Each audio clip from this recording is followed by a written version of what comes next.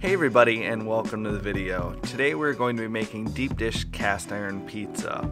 After having trouble finding a good deep dish for cheap in Portland, I figured I'd try my hand at making one from scratch. After a lot of experimenting and a few smoke alarms, I finally nailed down my perfect recipe for thick crust pan pizza. This is by no means a healthy or low calorie recipe, but I'll explain later in the video and in the description some ways we can lower the calories down a bit for those of you that are dieting.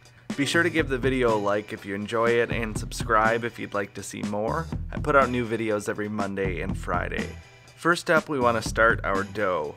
We're going to be making a recipe from Chef John of Food Wishes fame. Link to his channel in the description. That man is amazing.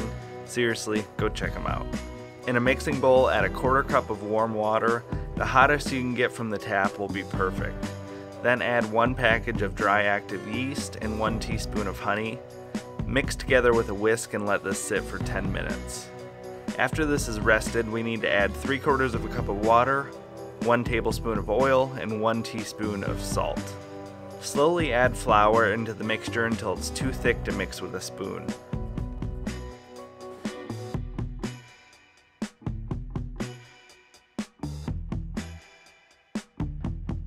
Scoop the pizza dough onto a well-floured surface and knead the dough with your palms, adding in the remaining flour. You should use about 2½ cups of flour in total, but this may change. When the dough ball is no longer sticky and picking up flour from the countertop, you'll know it's ready.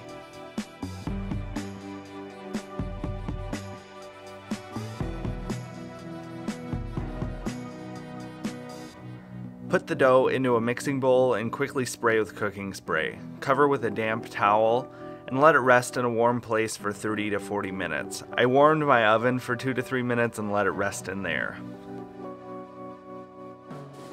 It should be about double in size when you take it out.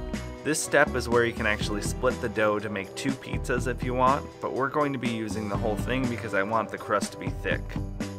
Knead the dough on a floured surface once again, stretch it over like this to get a nice smooth round shape.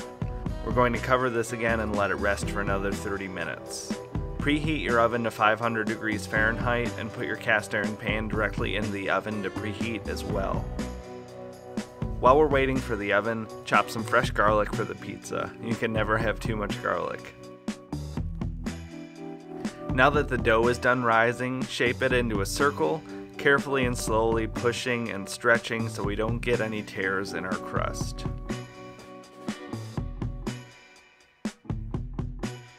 Once the cast iron is preheated, you'll want to melt about a tablespoon of butter into the pan. Make sure to coat around the edges. This makes a huge difference in crisping the crust since we're not cooking in a normal pizza oven that's much hotter. Place the dough into the pan with a quick spray of vegetable oil, then season with salt, pepper, and garlic powder. Bake the crust for about 4 minutes by itself. This allows the crust to get a head start on the cooking so our toppings don't burn. As quick as you can pull the crust out, add the sauce, cheese, and whatever toppings you'd like. Make sure to put the cheese and sauce to the edge of the pan. The cheese will caramelize and it'll be amazing, I promise. Put the pizza in the oven for about another 10 minutes. You'll want to keep an eye on it. Let it stay in there as long as your toppings don't get too brown. While this is cooking, we're going to make a glaze of sorts for our crust. In a small bowl, add warm water, honey, cayenne, and garlic powder. Whisk together and set aside. Pull the pizza out of the oven, separate the crispy edge from the pan with a fork so we can brush on our spicy honey glaze. Let the pizza rest for about 10 to 15 minutes before slicing, but that is it. This recipe really is incredible and can be modified with different toppings or customized any way you'd like. For those of you watching calories, you can literally cut all of the ingredients in half and this still makes a great pizza. Be sure to give this one a try if you have a cast iron pan. Cooking a pizza from scratch will definitely get you some brownie points with your significant other, friends, or family. Be sure to like the video if you enjoyed it, subscribe if you'd like to see more, and leave a comment down below if you're going to give this one a try. Thank you all so much for watching. Until next time, have a good one.